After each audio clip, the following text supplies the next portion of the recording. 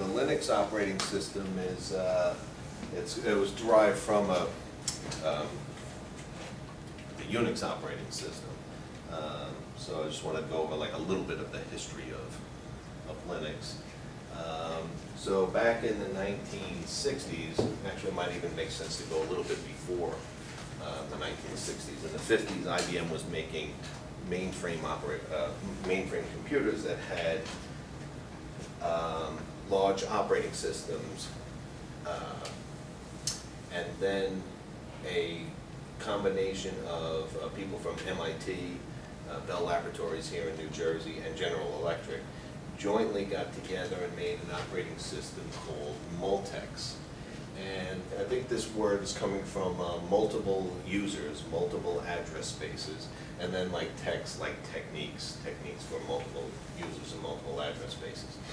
And it was a fairly complicated operating system, much like the ones IBM was making at the same time. In the 1970s, some people from Bell Laboratories wanted to create an operating system that wasn't meant to have, so many processes running at once and so many virtual address spaces running at once, but it would be more geared towards, either one person using the computer or a small group of people, and decided instead of it being like a techniques for running multiple processes, they wanted it to be one process. One or very small number of processes, so they decided to call it Unix, U-N-I-C-X. So uni being one, and nix on the end being, meaning these are the techniques for doing that. And then Bell Labs later changed the name to Unix, which is kind of the way it was being pronounced, but changed its name to Unix. And then in the 1980s, when AT&T, which is the company, does anyone know what AT&T stands for? The letters A-T, the first T and the last T? No? Okay, so it's American Telephone and Telegraph. So I don't know if you guys have ever even know what a telegraph is, but that was even like before my time. But anyway, AT&T was the only company in the United States that provided telephone service. And its research arm was Bell Laboratories, which was almost all located in New Jersey. Some of it was in Colorado, but most of it was in New Jersey. And the guy who does the Dilbert cartoons, I don't know if you saw those, he worked for Bell Labs in Colorado. So all his jokes are about like working at Bell Labs.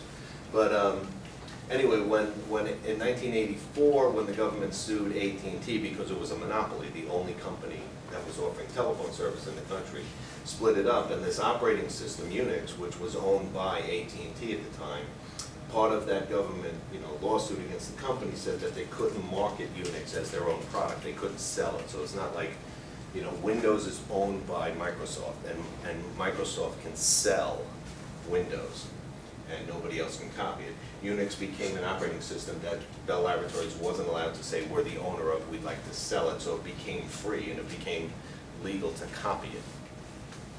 So then the University of California at Berkeley made a free copy of it, and Hewlett-Packard made a free copy of it. And then the operating system, which was really, from its original name, it was meant to be a simple operating system. It got pretty complicated too.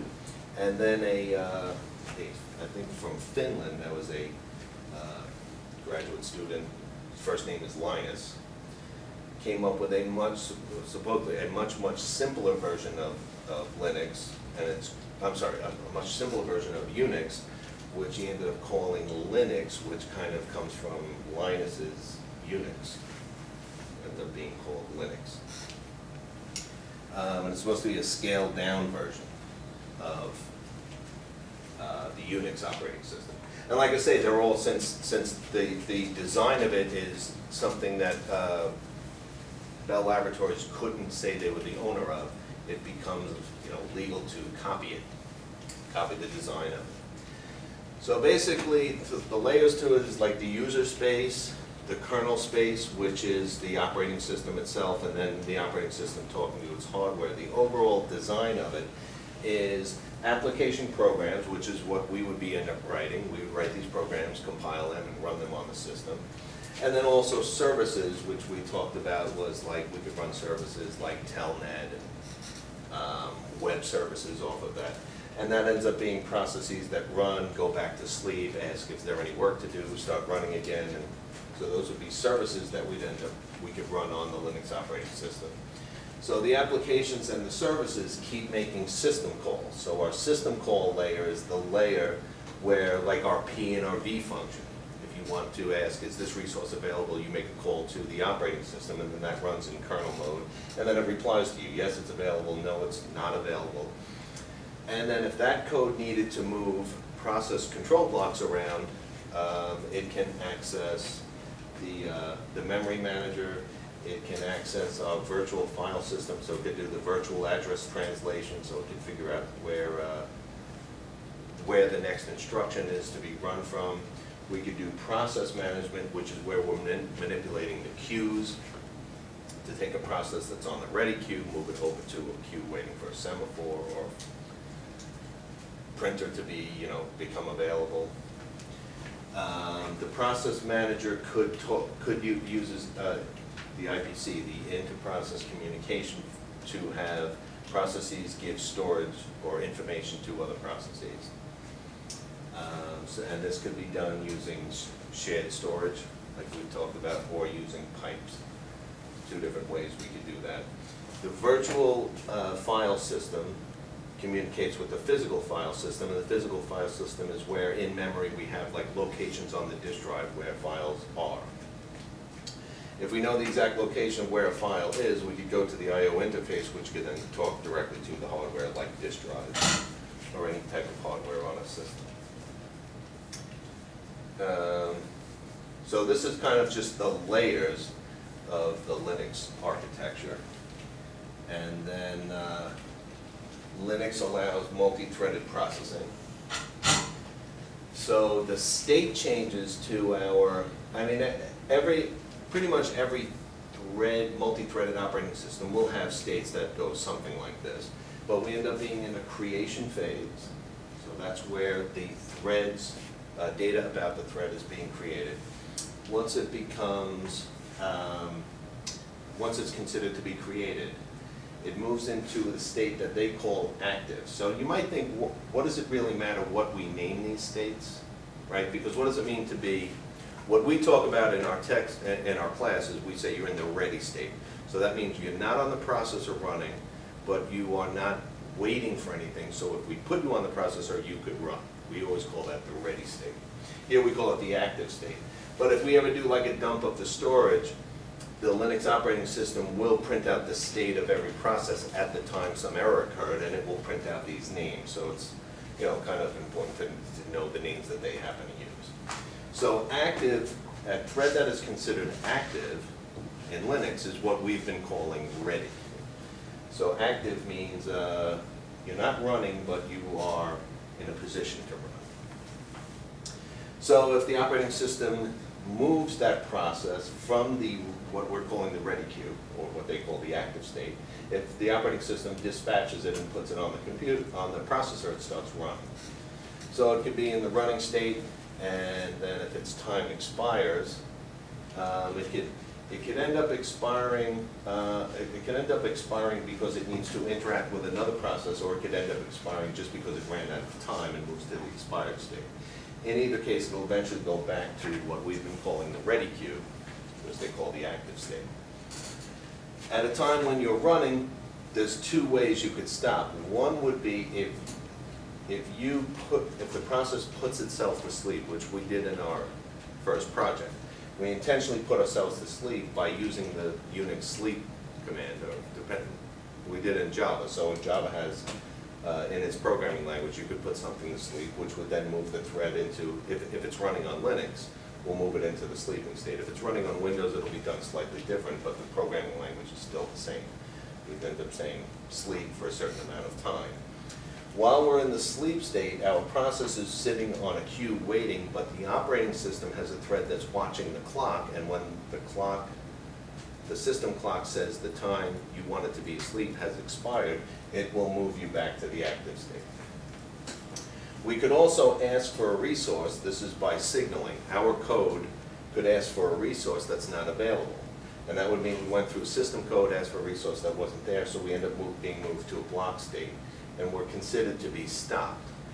What this really means compared to what we've been talking about in class is that our process or our thread has been moved onto a queue that's waiting for something else to signal us to get off the queue. And then eventually we get what Linux calls a continue signal, which, depending on what programming language we use, we want to call, Dijkstra's V function, whatever it ends up being called, will then also move us back to the active state. And the active state means we are now ready to start running again. And then we also have the case, this is a common thing for all Unix, all flavors of Unix. You run to a point where you're finished, and when you finish, you go into what's called the zombie state. And the zombie state means we're done. There's no more processing to do, but there's information about our process that needs to still be around, like maybe files we have access to, the operating system wants to free that up, or any resources that we're still hanging on to that maybe we shouldn't hang on to. The operating system would want to clean that up before it actually goes and deletes our storage. Once it deletes our storage, it can't trace what we had or what we need to give back to the operating system. So this diagram, these names only really matter if you have, some incident comes up and you need to figure out what state the system was in when the dump of the storage was taken. These names might actually be used, because those are the official Linux names for the states. Okay, so pretty much every example we've gone over in this class, we always assume that when you run what we call the ready queue, meaning you're waiting to get on the processor so you can continue running, it was always implied that the queue was first come, first served. So you get on in a certain order, you run for a while, and then you go to the back of the queue. And then you work your way up to the front, and then you might ask for a resource that's not there, you get put on a waiting queue. And then I think in the example we went over in class, when you get put back on the queue, you get put to the front. So we're kind of doing that because it's easy for us to follow. The way Linux does this, and remember, it's kind of interesting, Linux wanted to be much simpler than other operating systems that are out there. Linux has a run queue which has -20 to +19, has a linked list of 40 pointers. And what these are is the priority of your process. So when you enter the system, you're assigned a process priority of 0. And you could gain priority and you could lose priority. So you start at 0 and then you could go positive or you could go negative. And there's -20 priority buckets and +19 priority buckets. And you have the ability to hop around from one to the other. These are pointers now which have a linked list of processes on each one of those levels. So for example, if you enter the system at priority 0, and maybe the operating system isn't giving you enough page frames for you to run at a certain speed, and the operating system feels you've been in the system too long, it'd like to help you speed up, it could actually increase your priority to get you out the door quicker.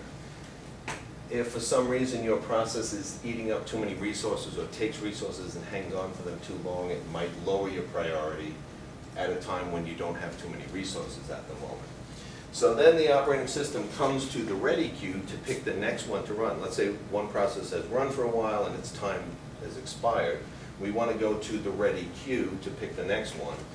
And what we end up doing is we go through like the highest priority ones and give those each a higher time quantum. Then the next lower one, go through those with less time, and then we work our way down to the end and give very, very little time to these ones. So it's not that the time quantums for everything in the ready queue are exactly the same. There are big quantums and little quantums depending on what your priority is. And what we don't want to do is have a starvation by having everything at the front always get serviced, and the only way we get down to -20 is if all of the stuff before it is done. So we are working our way from the top to the bottom of the queue, but we're giving a higher priority to the higher priority number of processes. So it's pretty complicated. There's a lot of processing going on, just moving around this queue while the actual processes are running. Okay, and then in our virtual addressing example, if you remember in class, we gave one example where we had a page number and an offset into a page. And then we kind of talked about this segmented paging system where we took your program, broke it up into a set of what we called segments. And does anybody remember the fundamental difference between a page and a segment? Or by definition, what is a page? Or a page has a property about it that a segment wouldn't have. And kind of having the ability to do both could be helpful in an operating system. So page is a, yeah? Continuous small chunk of memory? Yeah, but a page is always considered, just remember this when you go on a job interview, a page is always considered, pages are considered to be all the same size. And a segment could be chunks based on the logic of your design. So when we talked about a two-level page system, we had a segment followed by a page number followed by an offset. And the idea was it might logically make sense for chunks of your program to be grouped together, and then once they're grouped together, we can break those into page tables. What Linux does is has three levels to it. So it has, their names were the global, they don't call it a segment, but the global chunk, I'll say. Then the middle chunk, and then the page table, and then the offset into the page table. So the way we do virtual addressing on Linux is your virtual address gets moved into a global chunk. So that's a one table where we can find every process that's in our system. From that global chunk, we get a pointer to a middle directory of pages. And then the bits for our middle section tell us where the middle, that this would end up being an address of a particular page table. And then that offset times this far into the page table tells us how far to go into the page table for that middle section. And then the middle section will eventually tell us the page frame in real memory. And as always, the displacement gets copied bit for bit. So as much as Linux wants to be a simple, fast-moving operating system, it does have this three-level virtual address translation. So the purpose of the global one is to globalize all of the processes that are currently running into one table. And then the idea, you might think, well, why don't we have the global table point to the one page table for the entire process? But this middle layer gives Linux the ability to say, to do kind of what we were saying is segmentation. Cut your program up into sections, and then the sections could be managed individually.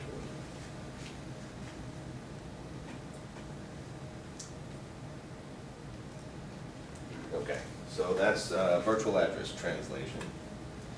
The real memory, this kind of changes over time because Linux is kind of an evolving. There's one or two companies that have a consortium with people improving the operating system. But we have the DMA. This is kind of for legacy reasons. So DMA, well, that was on a midterm, right? What is DMA? So that would be, instead of us having to go through the processor to access memory and then copy it over, we could have hardware that reads and writes pages directly into a certain section of our memory for very, very fast input-output from the disk drive. And then we have what we'll call our normal zone. So that's user and most of the kernel data. So the kernel, the processes running in this memory could be like the operating system functions, and as more processes are added to our system, more process control blocks are needed, and therefore more pointers. So what would be considered the operating system's stack and heap storage could grow and shrink in this area. Linux allows some of this space to be given to user programs, but it is predominantly for the operating system's programs. And then the higher ones are more user with some kernel space if needed. So if it turned out the operating system was running and happened to use up all of its space, it could go into the user space and eat up some storage there. It won't just say the operating system has run out of room. So the users can borrow the operating system storage, and the operating system can borrow the user storage. Okay, so then different ways of managing blocks of storage. So we talked about in this class, we talked about how if you needed to get if you needed to bring in a new page of storage from the disk drive, we had to pick something and kick it out. What are two different ways we could figure out where to go to get it from? Should we keep an inventory of all the pages that are currently in use? Or we could look at all the pages that are currently free. And would one be better than the other? Would you want to keep an inventory of what's in use and then avoid those? Or would you want to keep an inventory of what's free and pick one of those? And could you almost argue that either method is equally as complicated as the other? I mean, the bottom line is, if you were designing an operating system, what would you do? Would you keep track of what's in use, or would you keep track of what is free? And what's the gain or the drawback of? And if you're keeping an inventory of what's free, then every time you use something, you have to mark it, you have to take it out of your inventory. And if you're keeping what's in use, then anytime you want to go to figure out what's free, you'd have to look at all the stuff that's in use and take something that's not in that list. So it ends up being probably, it's really a choice. It's not one is better than the other. But Linux wants to keep a collection of pointers to pages that are free. And what they like to do, instead of just saying, like, here's an inventory of everything that's free, you might need 2 pages together, or 4 pages together, or 8 pages together. So what they decided to do was they have a collection of pointers, and then from that collection of pointers, it points to a linked list. So the linked list goes on, and then those linked lists have pointers to free pieces of storage. So if you needed 1 page frame, and that's all, you're bringing something in from the disk drive and it only needs 1 page frame, you would go to the pointer that has a linked list of individual free pages. So you'd go to the first one, and the first one says, here's a free page frame. If you don't want to use that one, you would go to the next one. Actually, you would use the first one, and then this one would get taken off the list, and this would become the front of the list. So this is a linked list of all the page frames that are standalone. They're single. They're not 2 contiguous ones. If you needed 2 contiguous ones, you could go to the next pointer, which then points to a linked list of pieces of storage that have exactly 2 free frames together. And if you wanted 4 free frames together, you could go to the third pointer, which then has a linked list that points to all the frames, all the blocks of 4 pages together. So the operating system Linux manages in powers of 2 blocks of storage that are available. So if you needed, if you needed 5 page frames for some reason, you're going to end up being given 8. They're not going to give you 5 and then save 3 for later, because there's no way 3 would fit on here. But they could give you 5 and then give 2 to this linked list and 1 to another linked list. So anytime you go needing a chunk of storage, whether it's contiguous or not, however many frames you need in a row, you'll go to the pointer that matches the power of 2. Whatever page size you need, whatever the power of 2 is just above that, you'll go to that pointer and then go down and be given that block of storage for it. So it's always trying to give you contiguous storage for what it is you're bringing into the system. Even though you may not need contiguous storage, it's going to find it for you. And generally, it is better to have your storage near each other if you can do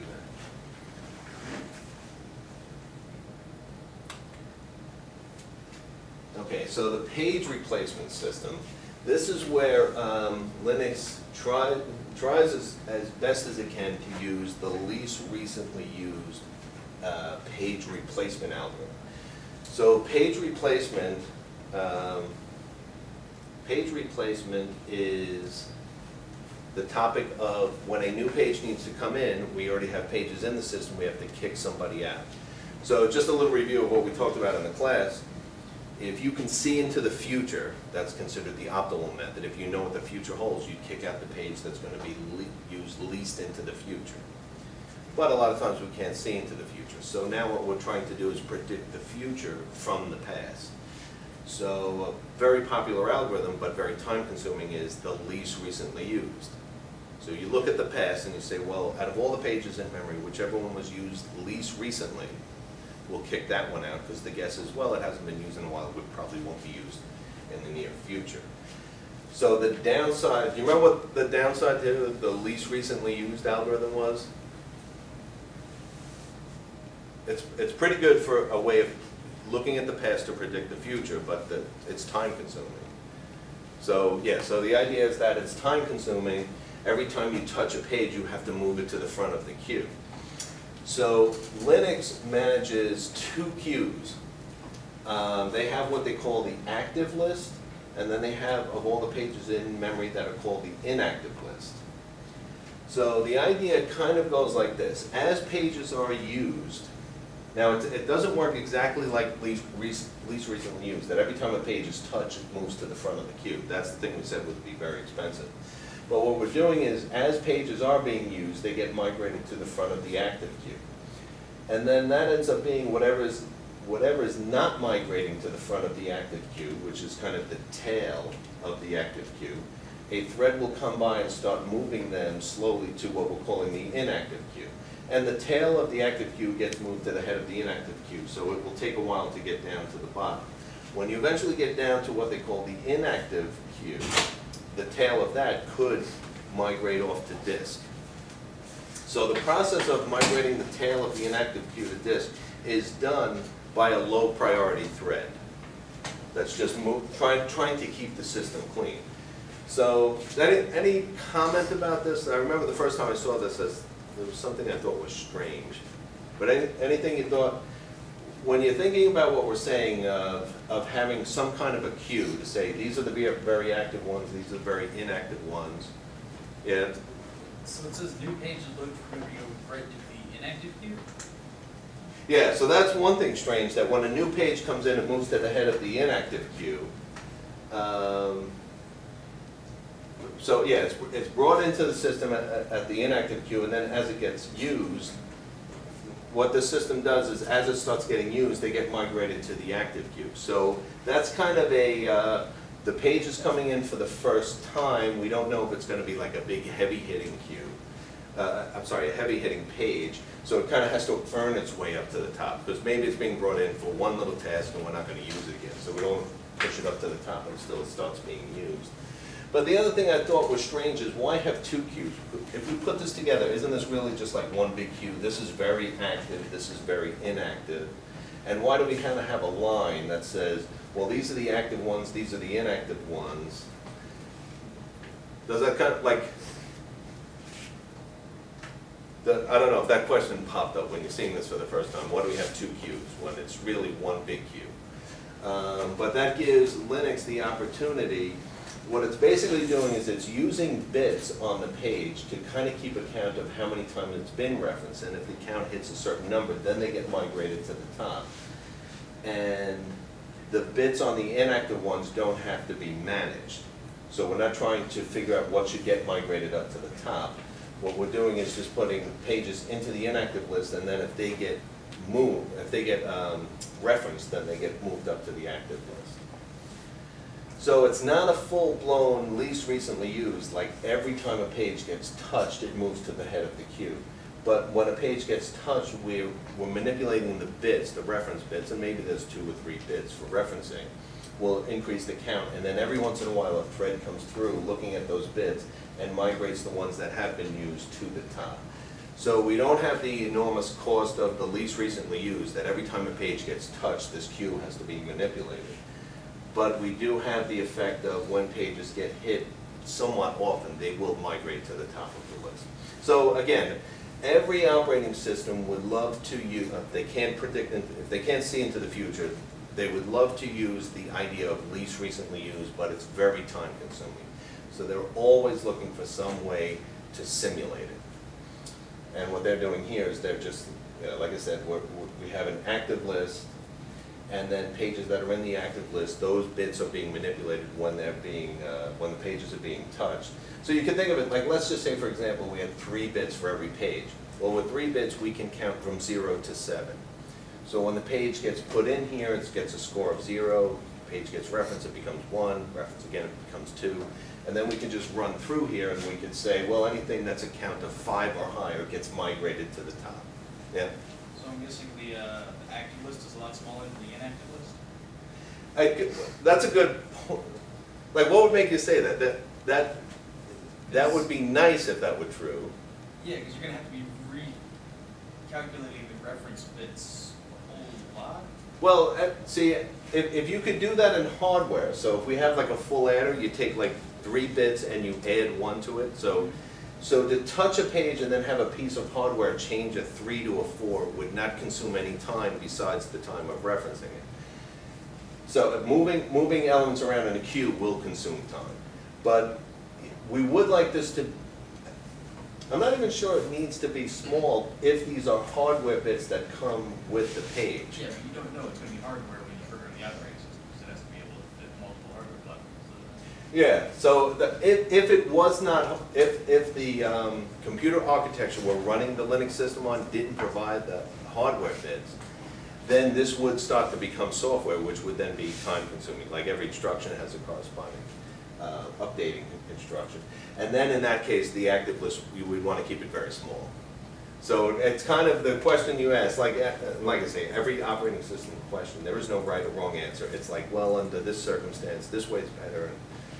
So if the hardware didn't have those bits, where we could just somehow change the bits with having no cost to doing it, and then every once in a while have a thread come through and reshape this cube, then that would be a pretty close approximation of least reasonable use without taking up a lot of time. And then the idea of this dividing line between active and inactive allows us to put stuff in the inactive list and not really care about it because nobody's touching it. So we can have maybe 1 bit that just gets turned on if it gets used, and then every once in a while we promote inactive items into the active list. So again, they're always trying to simulate least recently used and do it in a way that doesn't consume a lot of time. That's always the goal of the page replacement algorithm of any operating system. So then the file system ends up being in this. If you've used Linux, you're used to this. You have a home or root directory, and then we have the users under the root directory. Under those, we could have folders or even files under those. So Linux, and kind of inherited this from Unix, uses an inode, which is inode is an index node, and a directory entry, which is sometimes referred to as a dentry. So if you wanted to find a file, let's say you had a food.txt, you could look in the directory entry, and if it happens to be in the directory you're at the moment, the directory entry would have a pointer to the inode cache, and the inode cache would give you the location on the disk drive, wherever the file is that you're looking for is. So in this case, the directory entry and the inode are present in the cache. And then in this example, the bar.txt, we went to the directory entry, and then we also had an element in the inode, which was pointing to the file on disk. So in this case, it's saying the directory entry was not available, so we had no choice but to use the inode to find it. And just one side thing with the file system of Linux, all Linux-based systems, is everything on the system is considered a file. So even the directory is a collection of pointers to files, or pointers to other directories, and even that's a file also. And everything attached to your system is considered a file. You attach a printer to your system, the printer is considered a file. So here's a kind of an interesting and even debatable topic on Unix. But just from a point of view of a design, if you wanted to see, this is now the inode, the index node for a particular file. So when you eventually go to access a file, there's a chunk of storage which has metadata, data about the file. So we have like permission information, we have timestamps, when was it created, when was it last modified, who the owner is. And now we get to the point where we want to know the actual content of the file. So if you were going to design a system, just off the top of your head, if you wanted to keep track of when the file was created, who's the owner, when it was last modified, and now here's the storage, would you group all that information together in one big block? Or is there a downside to doing that? Well, I guess, so the downside could be files at different sizes, and if we wanted to have like a directory with 50 files in it, it might be a good idea to have one block that just says like the name and the kind of stuff you see when you list out the directory. It would be nice if that was all in like fixed size blocks. And then the actual file itself, which could be variable in size, we could have a pointer in those blocks to those files. This would make us like we could look in a directory and say list, like what's the command, ls space, whatever that is. Those commands could run very, very quickly if we put a block of storage with just that information, and then maybe a pointer in that block that says, and now here's where the actual file stuff is. So again, there's never a right answer in an operating system, but what Linux decided to do was have an index, a chunk of storage, all the same exact size, so it's very easy for the processor to read them all and spit out the data. And then if you wanted to actually go see the content of the file, you'd have to issue another command that says, now let me see the file. So so that's what they decided to do. They have, a fixed size for permission, fixed size for timestamp, fixed size for owner information. And now they have a fixed size that says, here's where the data is. Now, if you were to do that, if you were to decide, would you have just one pointer to the whole file? Or would you have a number of pointers? Like, would you say, the file could be in as much as 10 different pieces, so why don't I put all 10 of them here? See, the issue you run into, if you had one pointer to where the data is, the data could be scattered all over the disk. Now you have to read the first part to get to where the second part is, and then the third part. That could take a long time. So would you, again, this is a design issue, there's no right answer, but would you have 10 pointers? So that allows you to have 10 different parts. So maybe if you need the 8th part, you can just go right to the 8th pointer and grab that part. But why 10? Why not 50 or whatever number you pick? You're now making every file take exactly that much space, and maybe many files don't need that. So, off the top of your head, if you were designing a system like this, anything you choose? Yeah. Maybe have a few pointers for specific parts, like the first 4 parts or something, and then one final pointer and point to the rest. So they can be variable sizes, they're at least that size. Okay, so have you seen I mean, that's interesting that you came up with that. So, like, when I first thought about this, I think maybe, yeah, let's pick some number like 4 pointers, the first quarter, the second quarter, the third quarter, and the fourth quarter. If it's a really small file, cut it up into little pieces and have the pointers, each point at a quarter. If it's really huge, then each pointer points at a big chunk.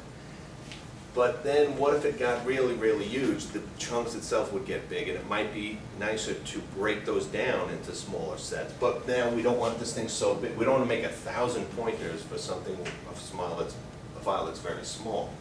So it kind of got into this trade-off question of, we want to allocate a certain number of pointers, but not too many, but not too few. If the file is really small, let's not have a lot of pointers, and if the file is really large, I'd like to be able to have tons and tons of pointers, but we only have a small fixed space. So what they decided to do was to let the first, and it seems to change now, maybe the first 12 pointers point to the first 12 small blocks of the file. The 13th pointer will point to a collection of pointers, maybe 12 pointers that point to 12 different blocks. So the first 12 blocks are pointed to directly by the inode. The 13th pointer points to 12 more pointers, which each point to 12 blocks. So this could be like another 144 blocks.